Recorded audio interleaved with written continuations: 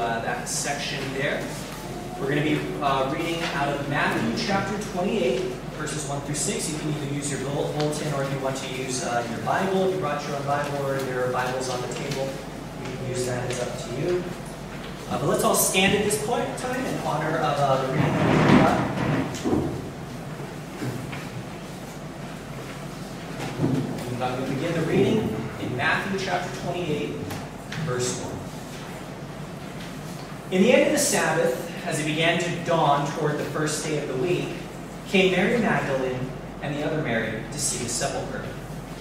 And behold, there was great earthquake, for the angel of the Lord descended from heaven, and came with a stone from the door and sat on it. His countenance was like lightning, and his raiment white as snow. And for fear of him, Peter did shake. And the angel answered and said unto the women, Fear not ye, for I know that ye seek Jesus, which was crucified. He is not here, for he is risen, and he said, Come see the place where the Lord lay. Thank you. Please be seated.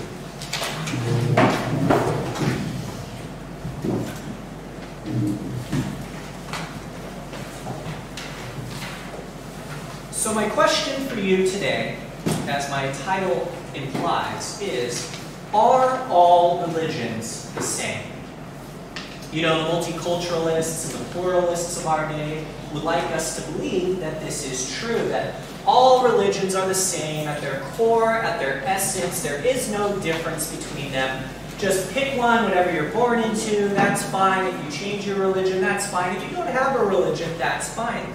But upon honest interrogation of the facts, I believe it is undeniable that this is simply not the case. Any true student of religion, if you've studied the different, say, let's take the various major religions of the world, and you put them side by side and look at what they believe, what they teach very different things. Now, it is simply untrue that all religions are the same, even if you try to boil them down to their end goals, which you could say, what's the purpose of religion? Well, it's to get you to heaven. You know, I believe it was Karl Marx or somebody who believed in Karl Marx's writings who said that religion was simply the opiate of the masses. It was a tool used by powerful people to control those that were weak.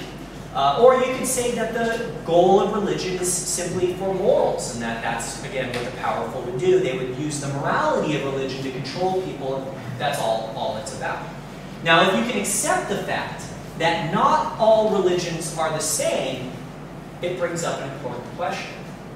Which religion, then, is the best? And now we might recoil at this thought, right? That's kind of a tough thing to think. Do we really want to talk about religion in that sense, that there could be a best religion? Because if there is a best religion, what if my religion is not the best religion, right? What should I do? And we might recoil at this thought at first, and probably because of the influence of multiculturalism and pluralism. But this is a very valid question, and it is, of course, with an understanding that religions are practiced by fallible human beings. So we understand that you could say that this is the best religion, but maybe it's not practiced in the best way, right? Because humans are fallible, so they mess everything up. However, like any product or idea, every religion has its fruits. Every religion has its fruits. People live their lives based on what they believe, and they believe based on their religion. From their religion, then, we get what's called culture.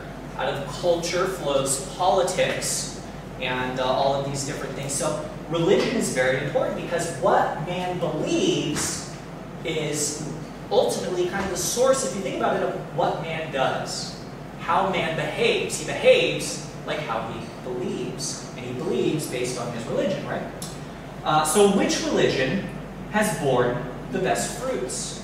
Which religion has done the most good for people in this world, and I would also argue next? Which religion? And of course, I'm going to make the case for Christianity, being a Christian, being a pastor. If I didn't, right, you guys would need to wonder what's up with this guy. But what makes Christianity so special? what is it about Christianity that makes it unique, that makes it different than every other religion in the world? And why is it that we can look at Christianity and pick it out amongst a sea of religions and say, wow, there's just something about that Christian religion that's different than every other religion? And the word that I believe best summarizes the thing that makes Christianity special is the word miracles. Christianity is filled with miracles. You may think, so? Aren't other religions filled with miracles? Well, I don't know. Think about it. What other religions require you to believe in a miracle to be called a follower of that religion? Muhammad, did he perform any miracles? No. Though some may argue that his trip to Jerusalem was miraculous, but he didn't perform miracles. What about Buddha? Did Buddha perform miracles? Well, there are things in his life that people say were miraculous, but even to this day I see that there are, what are they called? Monks that will say, oh, well, those were just stories. So you don't have to believe that is the point. Take other religions. There's plenty of other religions where, though there are miraculous or mythological things that are said, you don't have to accept them as being miracles per se. You can simply accept them as stories or mythos or a way of relating to the world or a way of relating to things in spiritual. But Christianity, you have to believe that somebody died, was buried, stayed dead for 3 days and 3 nights, and after that rose from the dead. And he's alive today, and he's in heaven, and he's coming back for us. No other religion in the world has anything even close to that, anything even remotely like that. The amount of faith that's required to believe in something that we all know from our own personal experience is impossible. It would take, and it does take, and it is, a miracle. A miracle. So, what is the greatest miracle by far? Of course, besides you can consider very creation as the greatest miracle of all time. I believe it is. The greatest miracle that has ever happened in the world is the resurrection of Jesus Christ. So let's take some time to take a look at Matthew's account of this resurrection. We've already read the verses. Matthew chapter 28, verses 1 and 2. But let me read verse 1 and 2 again as we take a look at my first point, the stone. The stone. So, in the end of the Sabbath, as it began to dawn towards the first day of the week, came Mary Magdalene and the other Mary to see the sepulchre. And behold, there was a great earthquake, for the angel of the Lord descended from heaven and came and rolled back the stone from the door and sat upon it. And so notice right away we can see here that there's a contrast in these first 2 verses. You have the contrast maybe of death and life. What did they do? The women who are alive are coming to see what? The sepulchre. Like a picture of death, right? The women, they are weak, they are powerless. In other accounts, it talks about how they came, they wanted to anoint the body, but they didn't even know how they were going to do it, because who would roll the stone away for them? And we see that the weakness of the women is contrasted with the greatness of God. You've got hopeless, helpless people who are simply coming to see the sepulchre, who are coming for, if you will, one last shot at looking at the place where their Lord lay, to reverence his memory. But instead they're met by a supernatural act of God. What a contrast, what a shock. And when we think about it, here recently, there's I don't know if you guys have ever heard of this, there's a Christian organization called the Babylon Bee. Have you guys ever seen that? It's like a satire site, hilarious stuff. They put out this video here because it's, it's close to Easter. They put out this video about the 12 apostles, 11 apostles meeting. And it's the theme is like, well, what if the apostles stole a body? Right? If you remember from later on in Matthew, it talks about that's what the Jews said, that the apostles went and stole the body and hid the body away. And Peter's like gathered all the guys up, and he's like, all right, guys, here's what we're going to do.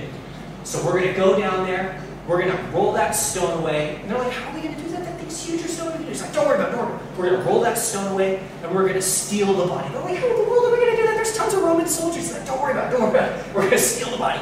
And then we're going to hide the body, and we're going to tell everyone that he's alive. And they're like, okay. And then we all get brutally murdered. And they're like, yeah! They're all like super excited, like, that's a great idea, this is awesome.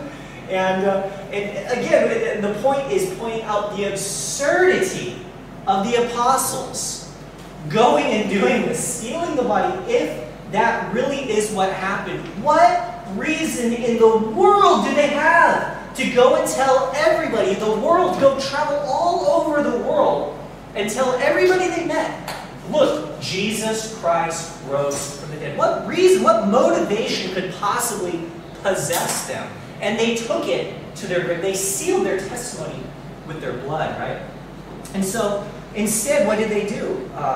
Or instead, what do we see? We see the women they came. We see the stone rolled away. We see that this idea that the disciples just stole the body is ridiculous. But they're going to the sepulcher in a way to simply honor their teacher, the women. So back to the women. The women who are going to the sepulcher, not really knowing what they're meaning. Now, let's contrast this with an event. Again, the disciples, they go, they tell everybody that Jesus Christ rose from the dead. Now, what would happen, do you think, had it not really happened? Had they actually stolen the body and gotten away with it? What do you think would have happened? You know, they go, maybe they get a little bit of a cult following, eventually it fizzles out, right? That's what you got to think would really happen, unless there's something more to it. You know, in New York, there is a sect of Orthodox Jews who believed that their rabbi was the Messiah.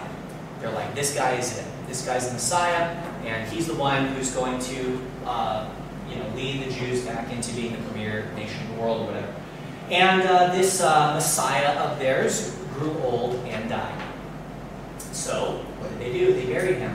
But they believed that he would raise from the dead. And so what do? They still, to this day, they go to his grave and they adorn his grave with flowers, and they go and they honor his memory, and they wait for him to resurrect from the dead. Still hasn't happened. They're going to be waiting a very long time. I'm sorry to inform them. It's not going to happen. They missed their Messiah. Their Messiah was Jesus. Contrast that again with what happened here. You've got the stone rolled away. You've got the body missing. You've got the women saying that they've seen Jesus. They go, they tell the apostles. The apostles then see Jesus. And 500 people see Jesus. And they go and they tell everybody, like, look, he's here. This is it. This is him. He's the one. And compare that again to what happened in New York. There's nobody who believes that that guy's the Messiah. There's no evidence of it. But they saw, the women, they go, they see a miracle. It's not just a trip to a shrine like in some other religions. And one of the things that we may understand is that this account is not chronological. Also, we need to understand that that's okay. But who is this angel of the Lord? You know, there was a great earthquake, for the angel of the Lord descended from heaven. Who is this angel of the Lord? And well, it may just have been an angel, a powerful angel. Some speculate Michael or Gabriel or something like that. It could have been. But other studies, and studies that I have done in the past, have led me to believe that this could be Christ himself. If you study the angel of the Lord in the Old Testament, you'll see that many times they are what are referred to as theophanies, that is, appearings of Christ before his incarnation. And so if that is the case, notice that it is the angel of the Lord who descended from heaven and rolled the stone back from the door. This is symbolic, in a sense, or literal, I guess it is a literal, in showing that the angel of the Lord has the power to roll back the stone, has the power to resurrect from the dead. Jesus had the power to resurrect from the dead. He could do it. Of course, he said that in John chapter 10, verse 18. John chapter 10, verse 18 says,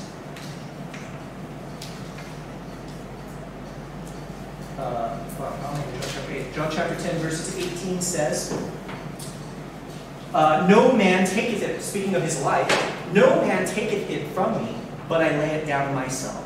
I have power to lay it down, and I have power to take it again. This commandment have I received of my Father.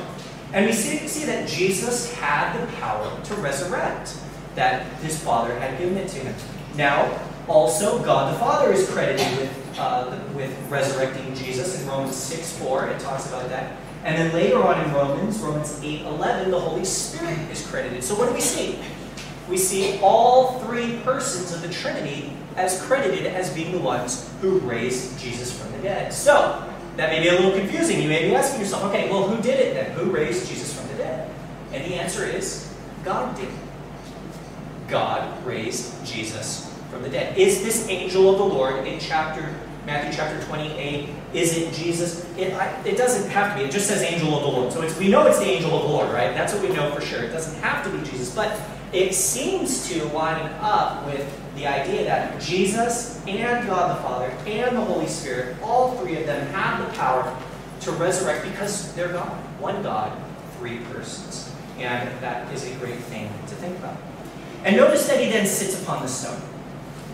So he came and he rolled back the stone. So this angel of the Lord has great power given to him by God, power that only God has, ultimately. And he sits upon the stone, a testament to how easy this whole thing was, right? That talks about that in Hebrews, isn't it? Where it talks about how Jesus, after he finished everything, he went and he sat down. If you remember the high priest, when the high priest did his duties, there was no chair, there was nowhere for the high priest to sit. But Jesus, being our great high priest, he sat down, symbolizing the end of his work. It is finished, he said on the cross. As he died, the sacrifice was done, the atonement was made, everything that was necessary to secure your salvation, to secure my salvation, to secure the salvation of the whole world, it was done. So all those who believe in Jesus know assuredly that the work is finished. He sat down, it's over. We, by faith, can enter into the Holy of Holies, boldly coming before God the Father as children because of what Jesus did, not because of anything we do. We simply come by faith. And we see that he sits upon it, showing the ease of the event, showing that it's done, it's over, it's taken care of. The stone of sin, if you will, in our lives has been rolled away, the burden of sin rolled away, the fear of death removed, and we now have nothing separating us and God. We have our mediator, Jesus Christ. So that's an interesting thought. That's something to maybe study more on yourself. And that leads me to point number 2, the shaking. The shaking. So verses 3 and 4 say, Matthew 28, 3 and 4 says, his countenance was like lightning, and his raiment white as snow. Now, if you remember Jesus, when he appears in Revelation, what is he wearing? He's wearing white garments. He's got glowing belt, glowing feet, and stuff like that. So, again, it doesn't have to be Jesus, but it's interesting again. And verse 4, and for fear of him, the keepers did shake and became as dead men. What happened to John when he saw the thing? He died. He fell over like he was a dead man. Okay, so interesting, but I'm just saying, it's just interesting. I'm not going to be dogmatic on anything here. Again, we know this is the angel of the Lord. We know that when men see the angel of the Lord, they're scared and fall down like dead men. And so the appearance of the angel of the Lord to the keepers was terrifying, right? It was an absolute, and for every person who's lost, who has not accepted Jesus Christ as our Lord and Savior, every person will one day stand before God, and it will be a terrifying experience. It will be thunders and lightning and judgment and fury and terror and darkness and fear and wailing and gnashing of teeth. And these keepers experience just a slight little amount of that right here as the angel of the Lord appears. But to his followers, again, notice the contrast. I love how Matthew is painting such great contrasts in these verses. He's contrasting, contrast, and contrast. To his followers, it's joy, it's peace, it's relief. It's the most amazing thing that's ever happened in the world. Such a dramatic contrast. And this same thing bears true with believers and unbelievers today. If we look at 2 Corinthians chapter 2, Paul spoke of this in 2 Corinthians chapter 2. I'll flip there really quickly, verse 14. 2 Corinthians 2 Corinthians chapter 2, verse 14 says, and also ye have acknowledged us in part, that we are your rejoicing, even as ye also are ours in the day of the Lord Jesus. And in this confidence I was minded to come, okay, this must be the wrong chapter. It's got to be 1 Corinthians chapter 2, verse 14. Sorry, that is not the right verse. This is the verse I'm looking for, is the one, the savor of life unto life, savor of death unto death, for those that don't believe. But the natural man receiveth not the things of the Spirit of God, for they are full. Oh, no, sorry. Okay, so I've got the wrong. I'm sorry, I've got the wrong. 2:16. Very good. 2 Corinthians 2:16. Okay, well, in any event, this passage, it talks about how those that believe. Okay, I was reading chapter 1. Forgive me. So to the one, verse 2 Corinthians chapter 14 through 16. And this is chapter 2 this time. Now thanks be unto God, which always causeth us to triumph in Christ. So notice we triumph in Christ, as opposed to these keepers, they fell down like dead in fear. And maketh manifest the savor of his knowledge by us in every place. So it's our job to take the knowledge of God to everyone. We are the savor of life to those that believe and listen. For we are unto God a sweet savor of Christ, because we're in Christ, we follow Christ. In them that are saved, and in them that perish. So now contrasting the saved from those that do not believe, the unsaved.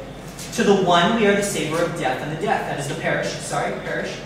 To the other the savor of life unto life. So those are the saved, those that believe. And who is sufficient for these things? So how are we going to do all this? How are we going to accomplish our task? And so that's the question that is asked, of course, by the power of God. So we see, here's my point. Saved people in the presence of God, hearing about the things that God has done, hearing about the judgment of God and the wrath that's to come, we're not scared of that. We're not worried about that. We see God as our Father, as someone who we can come to, who we can lay our cares upon, who we can ask for help from. Like my children ask me for food and water and things like that, right? He's our provider.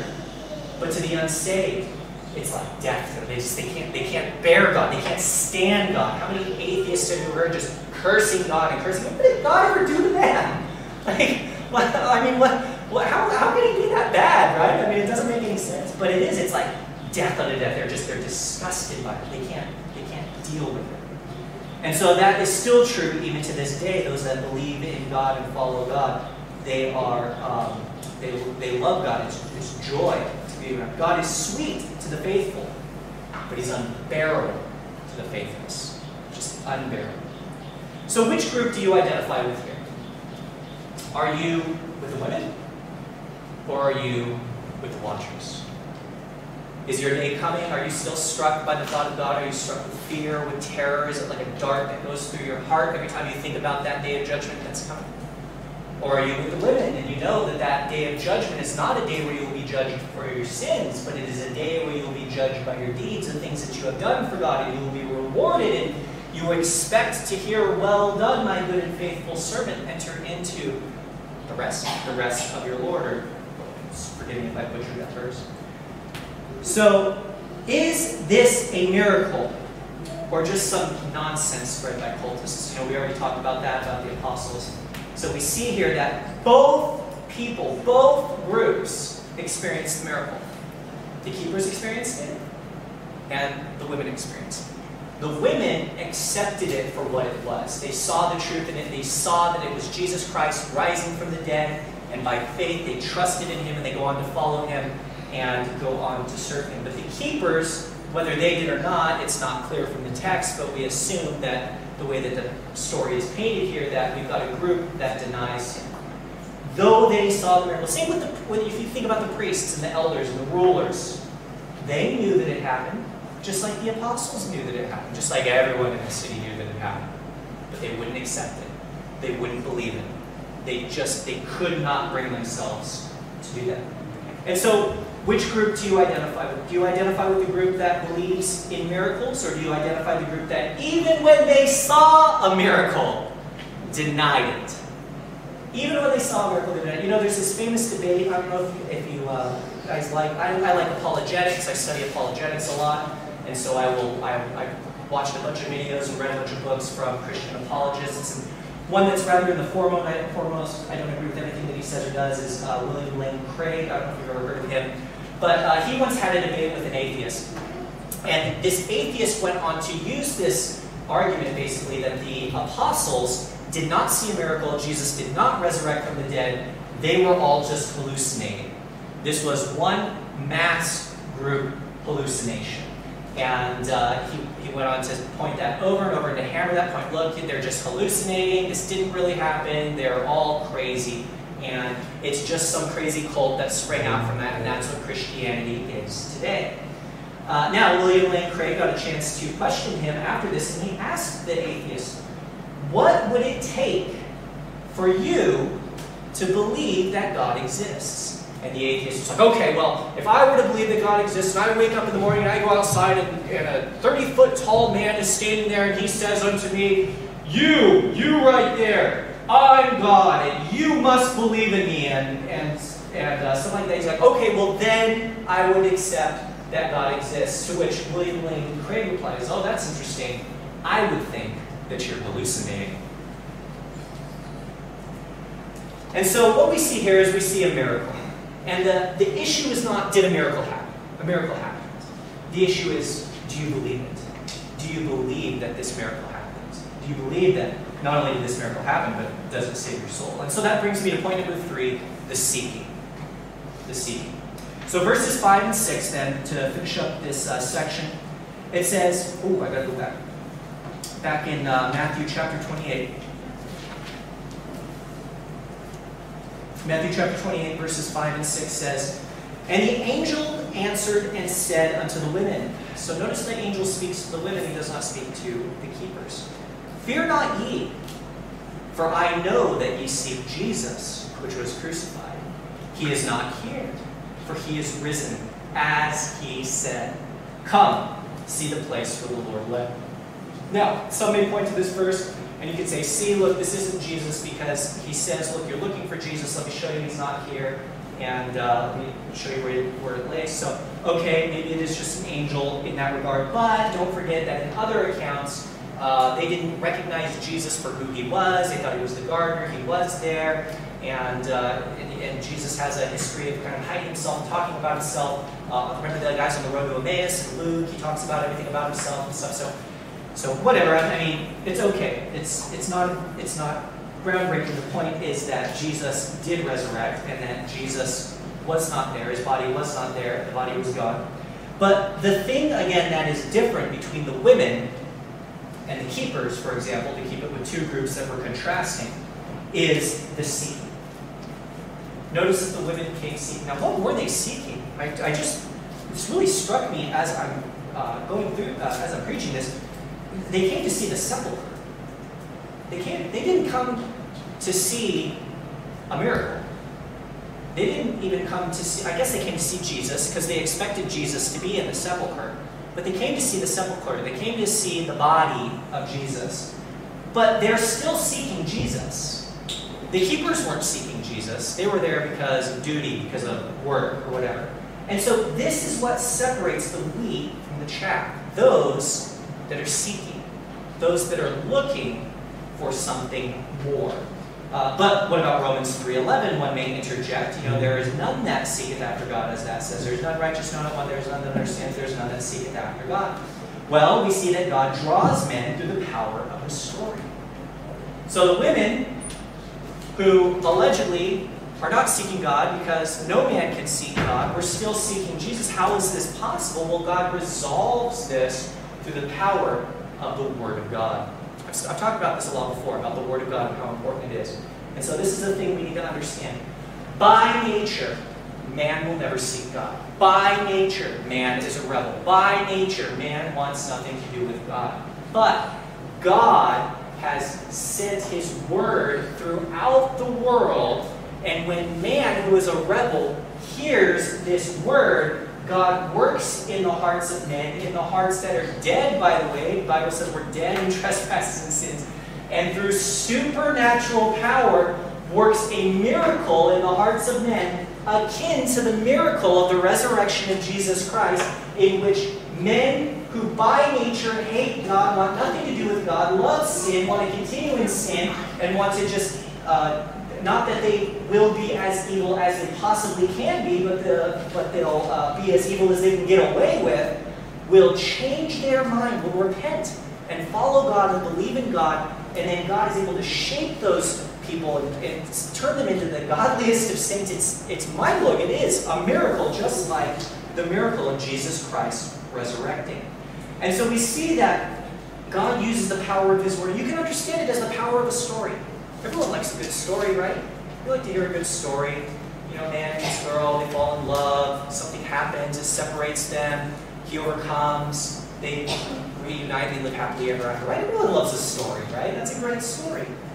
But this story the story of Christ, the story of the resurrection, this is the greatest story ever told. Think about it. You've got a young man of no importance, born in the backwater area, in some area on the corner of the Roman Empire. Nobody knows where it is, nobody cares. He has no money, he's poor, but he grows up. People can see there's something special about him. But he doesn't let people know until he's about 30. And when he's 30, then he goes out and he begins his public ministry and he performs all these miracles. People are so excited because they've been waiting for the Messiah and they think this could be him. And he goes around and he begins to tell people, yes, I am the Messiah, I am the one that's coming. And then to his select little group of followers, he tells them, look, I'm going to be crucified and I'm going to be buried, I'm going to raise again the third day. And they don't know what's going on, they don't understand. And then sure enough it happens, he's betrayed by one of his inner circle, by one of his good friends, one of the 12. And then he's crucified and it looks like everything is over. Like the whole thing was all for naught. And how could that be? But then he rises from the dead, raises from the dead, right? And then his disciples go on to tell the message all around the world. And here we are, 2,000 years later, still telling the same story. And you just can't beat it. You just can't beat this story. It's just such a great story. And so the crucifixion, that story of the crucifixion, in a sense, brought the ladies to Jesus. God is using the Word of God to affect us and move us in a way that maybe we don't even realize or understand at the time. But then the faith cometh by hearing, and hearing by the Word of God. But how is the faith confirmed? How is the faith confirmed? You know, you can have faith in a lot of things, right? Have you ever heard of this? There's this fake religion, and it's called Pastafarians. Have you ever heard of this? Okay, yeah, you've heard of this? They've got this thing, and what this is a group of atheists who decided to mock Christianity because that's in vogue in America or in Europe or wherever they're from. And what they did is they said that they believe in the flying spaghetti monster. Of course, the spaghetti monster is invisible and all-powerful and stuff like that. And one of the ways that they show their allegiance to the flying spaghetti monster is they take a colander, a spaghetti colander, and they'll wear it on their head. That's their religious motif. As a matter of fact, one of their members tried to get his driver's license picture while wearing a spaghetti colander, and they were like, get out of here, buddy. And I guess he sued him and took him to court. They finally let him have the stupid picture because he said it was his religion or something. So this is foolishness, right? So that sort of faith is dumb. Everyone sees it. They even know it. They know it's a joke. Because it's a blind faith. It's a faith that has no evidence. There's no foundation for this. But our faith is not a blind faith. It is not a faith that is simply rooted in, well, so-and-so told so-and-so, who said so-and-so said this or that. No, we don't have that. We have the primary sources from the apostles, eyewitness account of what happened, and we have a miracle that only God could perform to confirm that it truly is God who is, if you will, behind this book, behind our belief, behind our faith. Again, take you back to something that I mentioned earlier. What miracle did Muhammad perform? I'm not ragging on Muslims or anything like that. I'm not getting on anybody. What miracle did he perform? What did he show from God to prove, beyond a shadow of a doubt, that he truly was the last messenger, or whatever they say, of that time? What did he do? Jesus did a lot of miracles, and he did a really good one at the end, right? He did a lot. And so faith cometh by hearing, and hearing by the word of God, and then God confirms his word through his miracles. Think about it. Why is there so many false signs and false miracles throughout the day? And I don't want to pick on, again, another group of people, but there are sects of Christianity that's all they care about, right? They just want an experience, they want miracles, they want all of this stuff, and that's what they're so focused on doing this, to the point where there are even people who they fake this stuff, and they've been caught faking this stuff, and it's just working up all of this emotional sort of stuff. But why is it that Satan is always trying to do miracles? Because he understands that only God can do miracles. And if he can trick you and get you into thinking that, oh man, this is a miracle, then Satan can get you off the path from Christ. So you've got to be careful. So we don't just accept any miracle. We don't just accept anything. Are there things that are miraculous that are done that are not of God? I think so. I think there are powers and principalities and powers and things in this world that we need to be careful of. So we need to have discernment. But on this thing, on this issue, this is clear. Christ rose from the dead. Jesus Christ rose from the dead, and He is, and that is a miracle that has been stamped with God's approval, and He has shown it over and over again. So don't go chasing any miracle. Don't go believing every miracle, because Satan is always trying to work miracles. He's deceiving and illusion. He's able to change himself into an angel of light, and Satan has his own ministers that go out and try to lead people astray, and he does, and they do. And they do it through miracles, what are perceived as miracles. But what then makes the story of the resurrection so powerful and so special? What is it about it that's so special? I mean, think about your life. I mean, I think most of us here are Christians, right? Do you remember the first time you heard the gospel? I don't, honestly. I heard the gospel a lot. Growing up, I grew up and I went to church. We kind of went on and off and stuff like that. I don't remember the first time, but I remember that one time I heard it. You know what I'm saying? I remember that one time I heard it. When the gospel hit me like a ton of bricks, and I knew, I'm like, oh man, I'm a sinner. I need a Savior. If I died right now, I would go to hell, and I deserve it. And I knew that Jesus Christ was the only way. He was my only hope. He was my only Savior. He was the only thing, and it was because He had risen from the dead that I had any hope, that I had any reason to even call on Him. You can't be saved by a dead Savior. A dead Savior doesn't do anybody any good. Jesus is alive. He's alive, and that just knowing that I was able to call upon Christ, and right there, that's what makes the resurrection so powerful and so special, so that here we are 2,000 years later, still telling the same old story, still telling people who've never heard it before the same old story.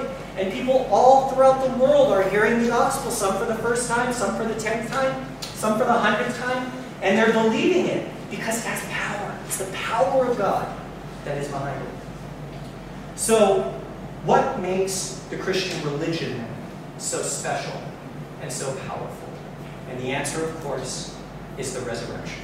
There is no other religion in the world that I'm aware of, or major religion. How about major religion? There's no other major religion that I've studied, that I know of, that has anything even close to a resurrection. Has anything even close to God who loves us. First of all, that's a novel concept. We take these things for granted. I remember hearing a story of a missionary, and he went into the deep jungles of Africa, and he's reading the Bible to them, right? And so you can imagine he's met inside this tribal hut, and the tribe is gathered around. There's hundreds of these bushmen, whatever they call them, something like that. The missionary is reading the Bible, and he begins to read John 3:16. For God so loved the world that He gave His only begotten Son, that whosoever believeth in Him should not perish but have everlasting life. He moves on to 17. And the chieftain stops him. Wait. What did you say there? Go back. And so he goes back and he reads John 3:16 again. And the chieftain's like, wait, read it again. And he goes back and reads it again. At this point, the missionary looks up and he realizes everybody's crying. He's like, what's going on? Why are you all crying? And the chieftain says to him, didn't you hear? God loves us. God loves us. He's like, our gods, they don't love us. They never loved us. None of the gods ever. But your God, He loves us. And so that's something that's so special and so powerful, is understanding that God loves us so much, He gave His only begotten Son, and then He resurrected Him from the dead to prove to us that we can trust Him, that this truly is the way of salvation, that we have access to God by faith in Christ, and that's the only way. So, consider my case. I don't know if I've convinced you. I hope you're convinced that Christianity is a special religion, at least to that degree. And it's special because of the resurrection of Jesus Christ. Again, it is an event that happened in history. It really happened. It's attested to by many witnesses. The historical evidence for Jesus Christ is stronger than the historical evidence of most other world figures in ancient times. We know more about the death of Jesus Christ than any other ancient figure in the ancient world. There are more books written on the Bible and things like that. But in any of the other major religions, what miracle is necessary to believe in order to be a member of that religion? And let's compare and contrast just a little bit, just really quickly, as we come to a close. What does Islam require? Does it require belief in a risen Messiah? Absolutely not. They deny that Christ even died on the cross or that Christ is the Messiah. Islam requires submission. Okay? You have to submit yourself to God. Now, what miracle, again, is performed to prove to you that submitting to God, Allah, as they call him, is the proper one? That is the proper religion. There's nothing. There is nothing. They'll say the Quran. The Quran is a miracle. Come on.